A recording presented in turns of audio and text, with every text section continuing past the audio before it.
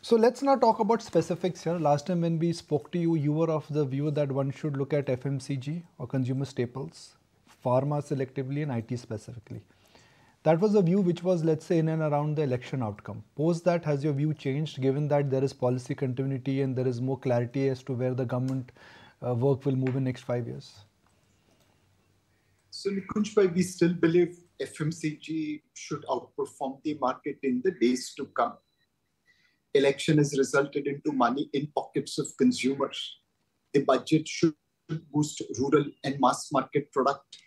There should be more money in the pockets of consumers through either increase in standard deduction limits as mentioned in newspaper today, or through some cut in taxes as expected.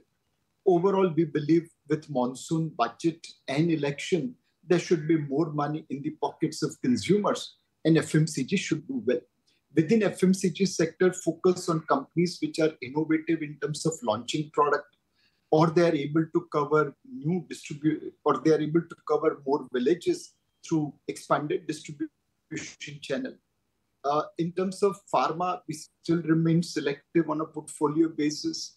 We think there are medical shortages in US and there will be pressure on distribution companies to pay slightly higher prices and secure supply. US FDA action also probably will be driven by the fact that they are facing some medical shortages and they would like to restock the supply.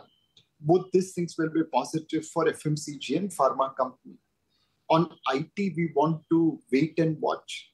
Last time also I said we need to see if the appointment letters which they have issued is getting converted into real appointment in the office campus or not. As of today, it is still not visible. Valuations have factored in many uncertainty, but we need some catalyst from a growth point of view. Chemical sector is also poised like IT. We have to wait and watch because Chinese dumping still remains relentless. It does impact profitability and margin of Indian companies. They have large capacity which remains unutilized.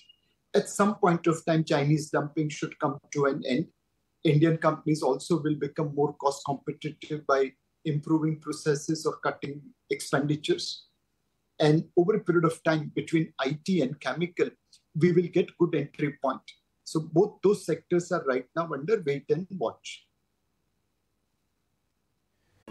If you like this video, then like, share and subscribe to ET Now.